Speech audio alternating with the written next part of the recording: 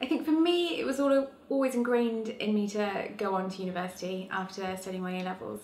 I was lucky enough to kind of take a year out, work a little bit beforehand, and kind of save up before coming down to London.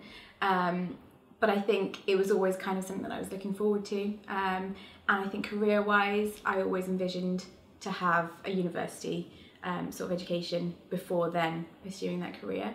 I did want to go on to do law afterwards, so it was kind of inevitable that university would have to play a part. Well, it wasn't my first choice, but it was definitely the best decision that's ever been made for me.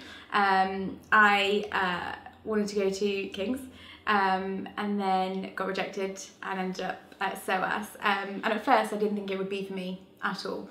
And then I came to SOAS during the Freshers' Fair and realised how perfect it was for me, and how actually it was exactly what I'd been looking for and hadn't really experienced in the past.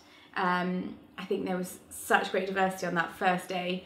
It was all kind of thrown at you, but it was an amazing experience, and every year throughout my degree it just got better and better, to the point where I didn't really want to leave, and I kind of understood why people then did their masters and carried on studying at SOAS, because it's the kind of place that you don't really want to leave.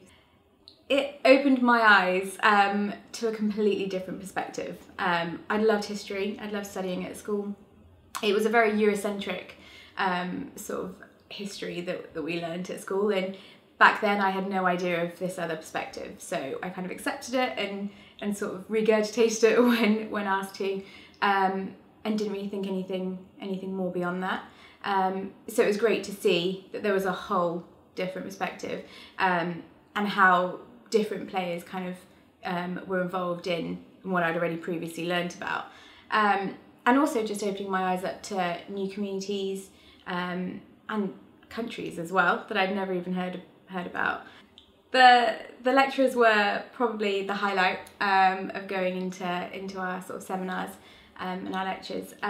They brought such great kind of charisma and character to what we were learning.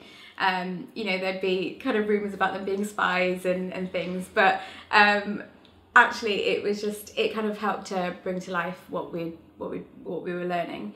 Russell Square is the kind of place where you wouldn't really sort of need to go anywhere else. Other people from other universities used to think that it was ridiculous to have such a small campus, and you know, how could you spend your whole day on such a small kind of site, but actually it seemed to have everything, and it was really quite handy to have everything so close by.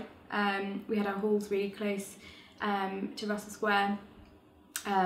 Everything that we needed was kind of there on our doorstep, and we were in the heart of London. And there was so much going on as well. There'd always be I remember always kind of coming in sort of for seminars or lectures, and there'd always be a protest of another kind, and people kind of trying to rally everyone around on the steps, which is really nice. And that's kind of, I'd never sort of experienced that before, so to kind of be opened up to that was really great and insightful. So on the face of it, it would seem that it hasn't really had an impact on my career, having studied history but now working in marketing and advertising. But actually it's helped me realise the kind of company that I do want to work for.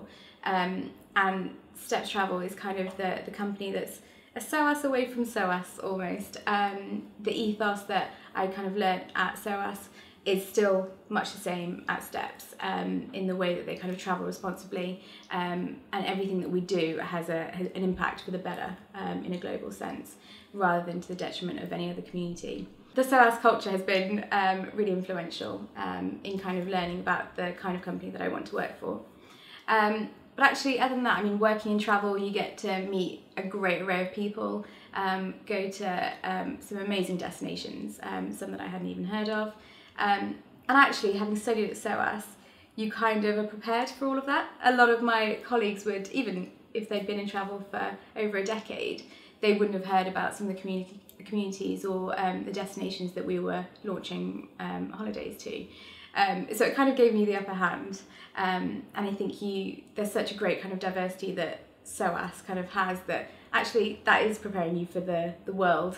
I would advise anyone that's considering to study at SOAS to drop their preconceptions and just to come with an open mind, and just to enjoy everything that it has to offer and to make the most of it as well, because there won't be any other places that offer the kinds of things that SOAS does. From the kinds of societies that there are that you can join, to the clubs, even to their sports. I mean, you wouldn't have your kind of traditional sort of rugby clubs that you might do in other universities in London, but it's something that you won't get anywhere else.